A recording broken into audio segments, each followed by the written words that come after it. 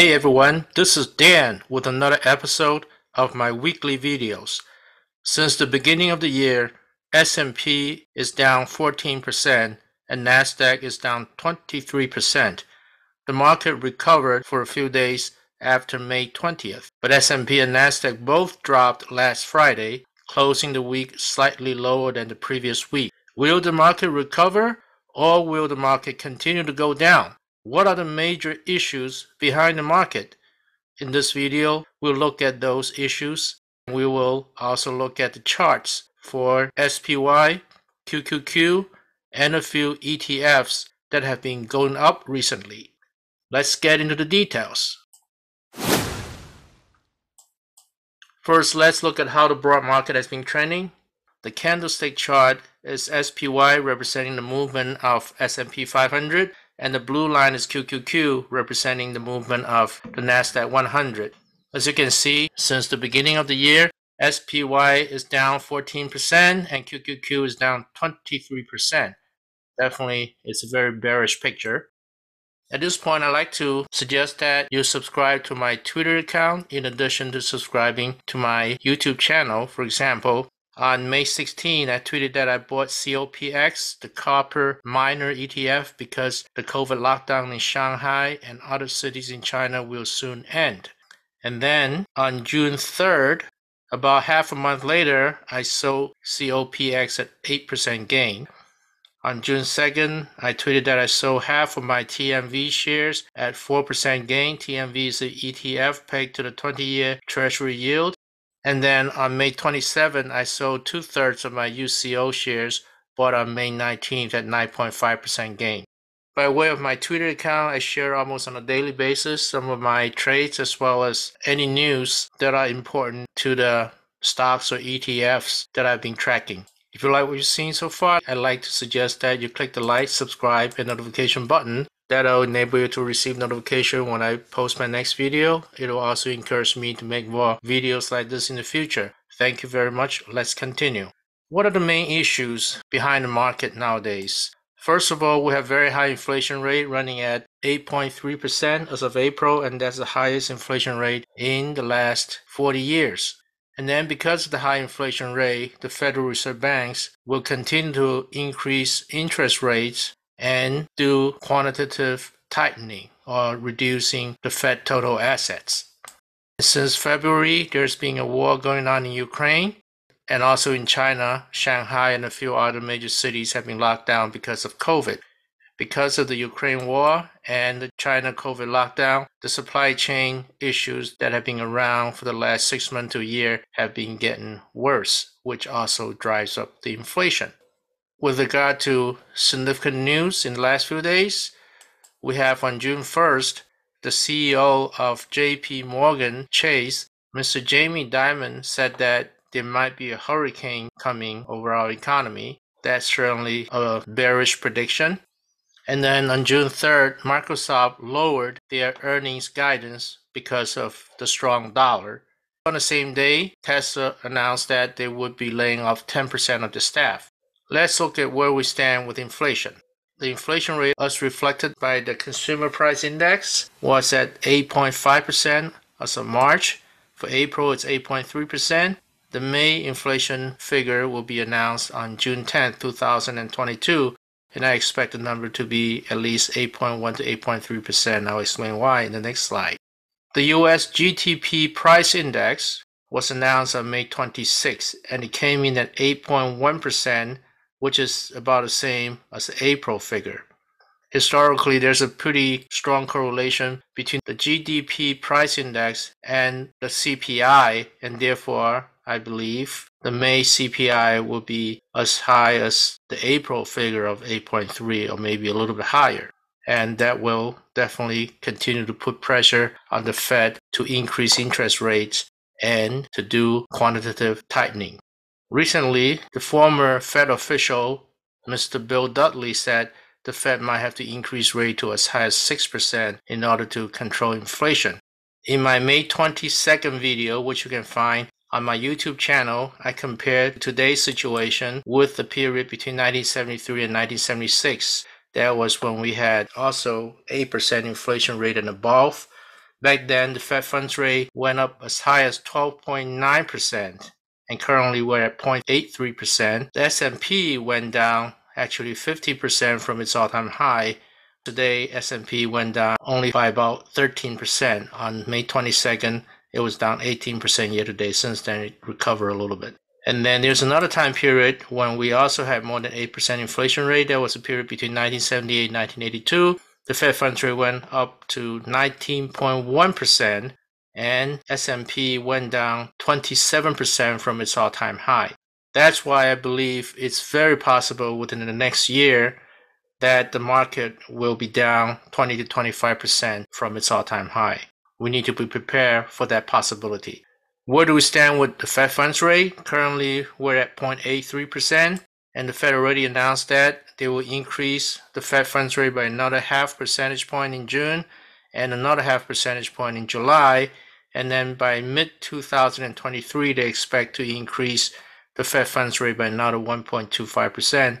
If you add up all these numbers, by the end of 2023, the Fed funds rate, based on the current projection, will be only at about 3.1, 3.2%. Definitely, it'll be still too low compared to these two historical time periods when we had more than 8% inflation rate.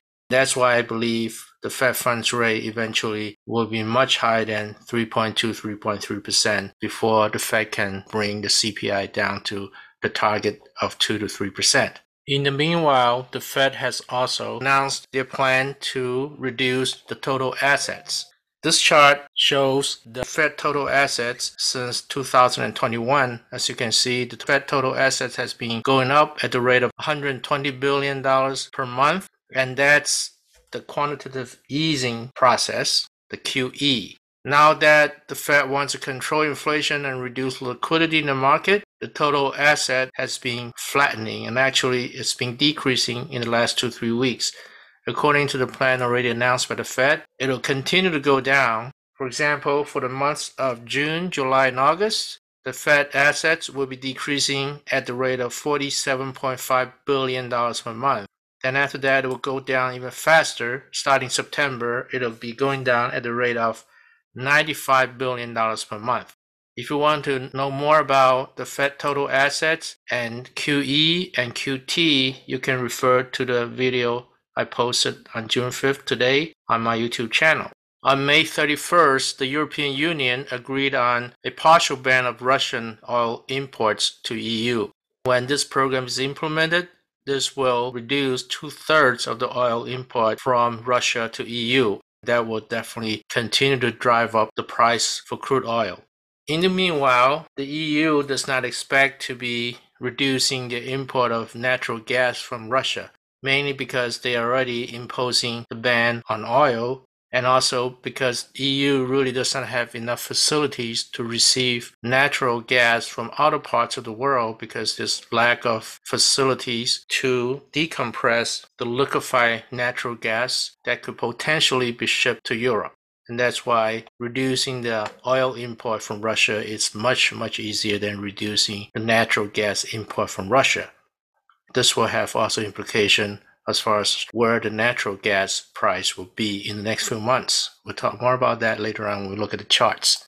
The war in Ukraine has been driving up wheat prices recently because Russia and Ukraine are two of the world's biggest exporters of wheat. But in the meanwhile, as of June 2nd, it was reported that Russia is ready to guarantee safety of vessels carrying grain from Ukraine for humanitarian reasons. If this is implemented, that will certainly lower the price of wheat. After 2 months of lockdown due to COVID, Shanghai is now finally opening up. This will certainly ease the strain on the supply chain and also ease the pressure on inflation. Let's talk about a few ETFs that have been going up while the market has been going down. First of all, the ETF TMV, which is pegged to the 20-year Treasury rate, has been going up. We can look at the chart later. As well as UCO, the oil ETF, and that's related to the Ukraine war. UGA, the gasoline ETF, also related to the Ukraine war. XLE, the energy ETF, that's related to Ukraine war as well. UNG, the natural gas ETF, also related to the Ukraine war. But I put 3 question marks behind that because looks like the EU is not going to be putting any ban on the import of Russian natural gas anytime soon. And that's why UNG might actually go down in the near future. Wheat, of course, also related to the Ukraine war, but again, I put 3 question marks behind that because if the humanitarian corridor is open to allow the export of wheat from Ukraine, it'll certainly drive down the price of wheat. And then, of course, while the market is going down, investing in the inverse ETFs, SQQQ and SPXS. And by the way, these are triple inverse ETFs, very volatile and very aggressive. If you invest in these ETFs since the beginning of the year, certainly you have already realized quite a bit of a profit. As related to the China COVID reopening, the copper-related ETFs CPER and COPX will be going up, and in fact, they have already gone up in the last couple of weeks.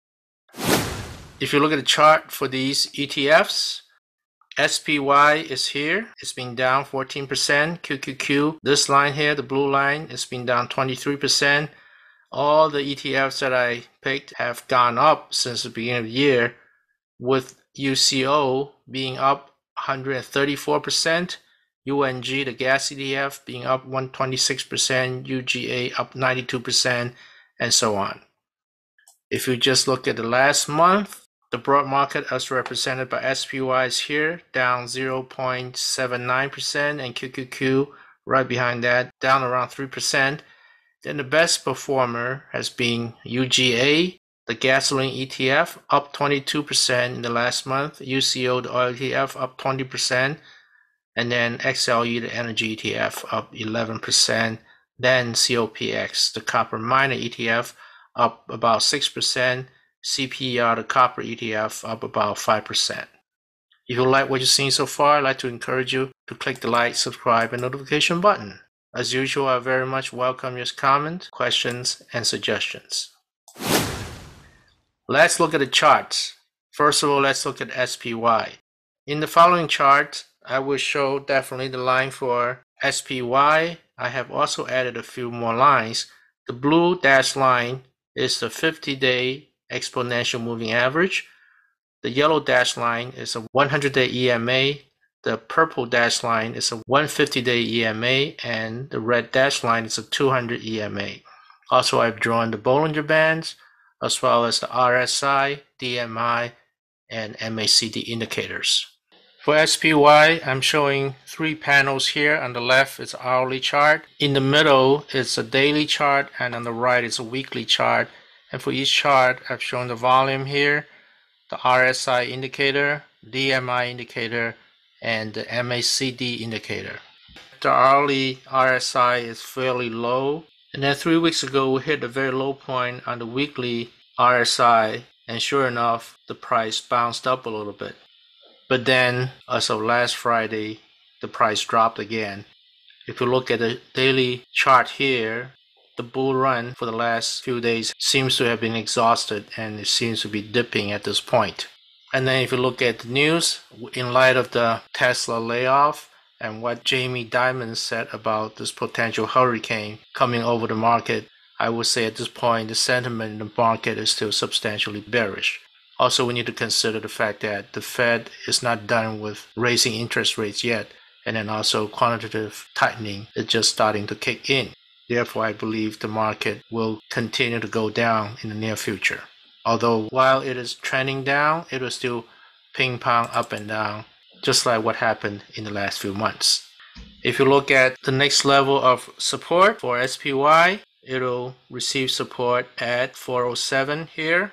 And then at the 20-day simple moving average, the middle Bollinger Band here at 402.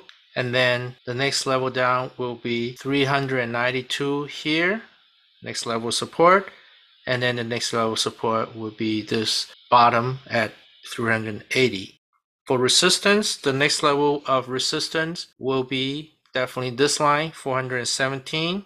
And then at 419 upper Bollinger Band. And then the next level of resistance will be at 429, right around here. And actually 424 right around here, which is the 50-day exponential moving average, and this historical level will also be a strong resistance point. I have been using the SPY chart as well as the QQQ chart to guide my trading activities for TQQQ and SQQQ. Let's look at QQQ. For QQQ, similar to the SPY, it's been bearish since the beginning of the year, and then it tried to recover a little bit since May 25th, but then as of last Friday, it dropped again, right after the Tesla layoff announcement. For support, I see the next level of support at 299, which is the 20-day simple moving average. And then the next level of support will be 290 here. And then this bottom at 280, which is another level of support. For resistance, the next level of resistance will be at 315, the upper Bollinger Band. And then 318 here. And then 325, which is the 50-day exponential moving average. And then the next level will be at 329. Again, I've been using QQQ and SPY to guide my trading activities for TQQQ and SQQQ.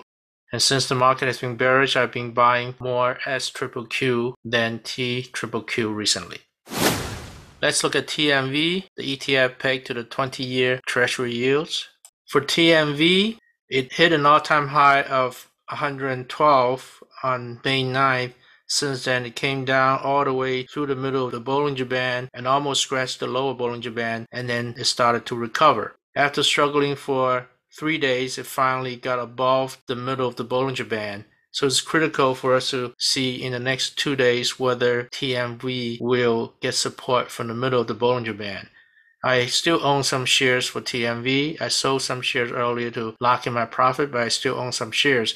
If TMV will be supported by the middle of the Bollinger Band, then I will buy more shares. The next level of support will be 97 right here. And then the next level down will be 93. And then the next level of support will be the lower Bollinger Band at 91.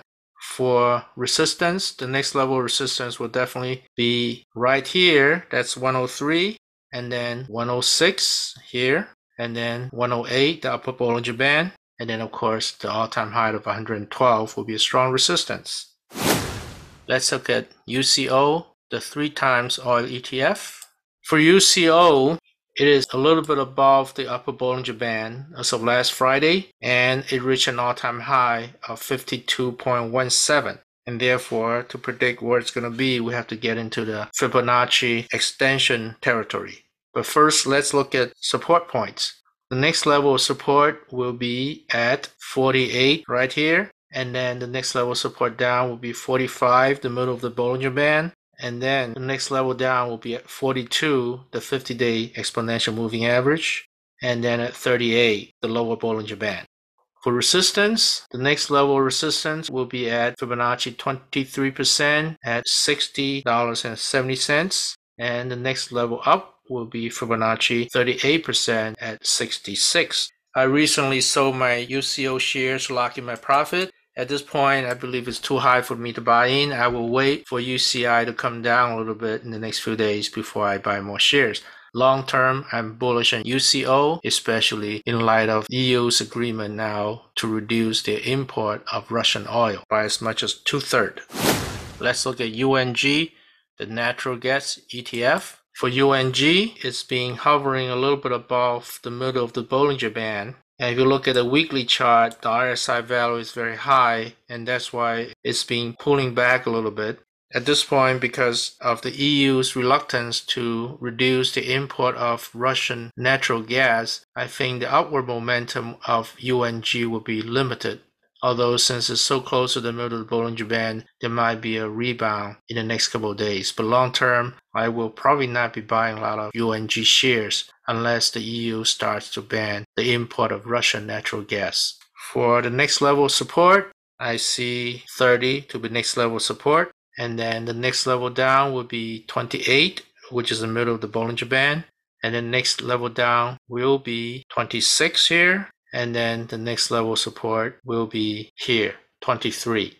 For resistance, the next level resistance will be at 31, which is also the upper Bollinger Band. And then the next level resistance will be at 32, the all-time high. Let's look at UGA, the gasoline ETF. For UGA, it's at all-time high, and the price closed Friday a little bit above the upper Bollinger Band. If you look at the hourly RSI and the daily RSI as well as the weekly RSI, they are very high. At this point, I will definitely not buy UGA yet, even though I'm bullish about UGA for the next few months. It's just that there's a short-term overbought situation. I will wait for the price to come down a little bit, and then when it starts rebounding, that's the time when I will buy some shares. For support levels, the next level support is going to be right here, 72, and then the next level down will be around 70, the middle of the Bollinger Band, and then the next level of support will be here, 62, and then the lower Bollinger Band at 61. For resistance, we will have to use the Fibonacci extension diagram.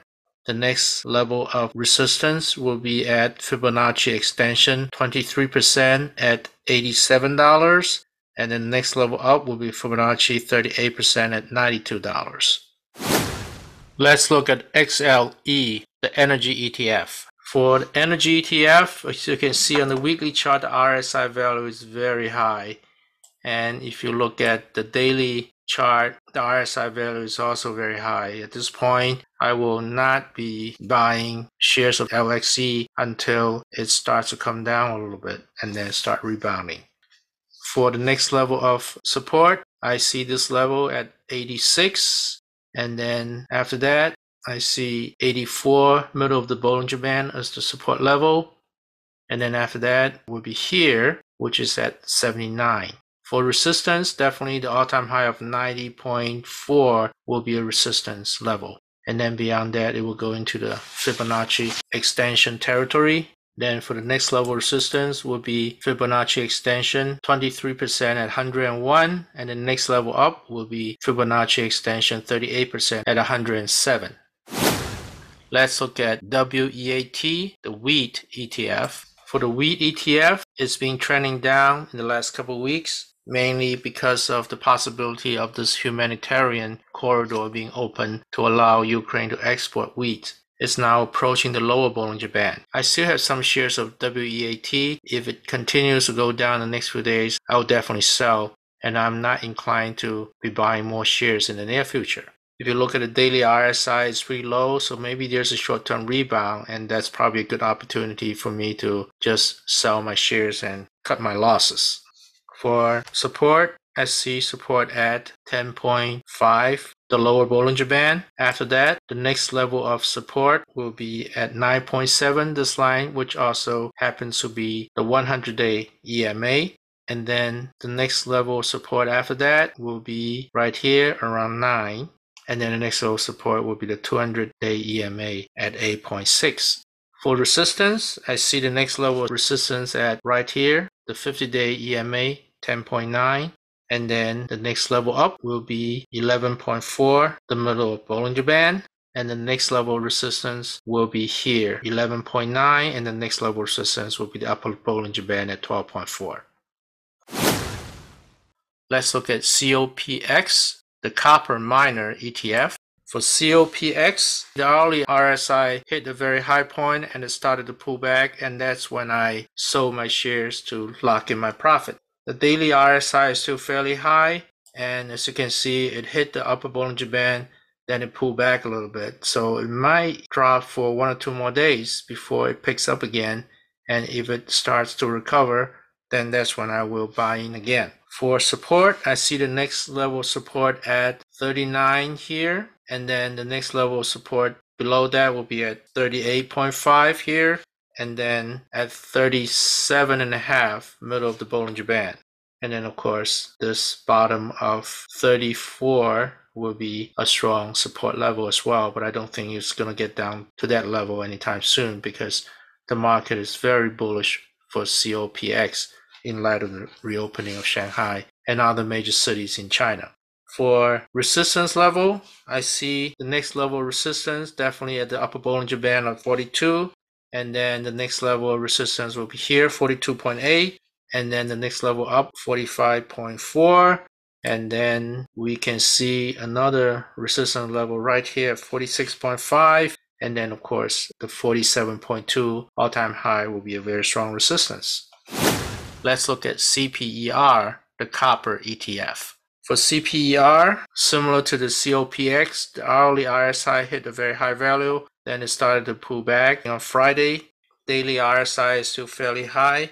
And if you look at the daily chart, it went way above the upper Bollinger Band. And not surprisingly, last Friday, it started to pull back. So CPER might still drop for 2 or 3 days before it starts to recover.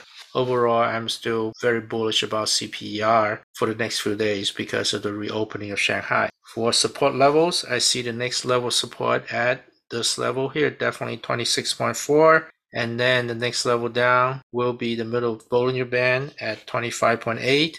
And then we see another support level at around 25.5 here. And then, of course, the bottom of 24.5 will be another strong support level. For resistance, I see the next level of resistance right here at 38.5, and then the next resistance here at 28.7, and then here at 29, and then ultimately 30, the all-time high will be a strong resistance level. I'd like to remind you that I'm not a financial advisor. I share my stock trading strategies and analyses for educational and entertainment purposes only. If you want to sell or buy stocks, you should make your own decisions, and you should definitely consult with your financial advisors before you do so. This about wraps up my video for now. I will chat with you again in the next few days. In the meanwhile, I'd like to wish you the very best of luck with your financial investments.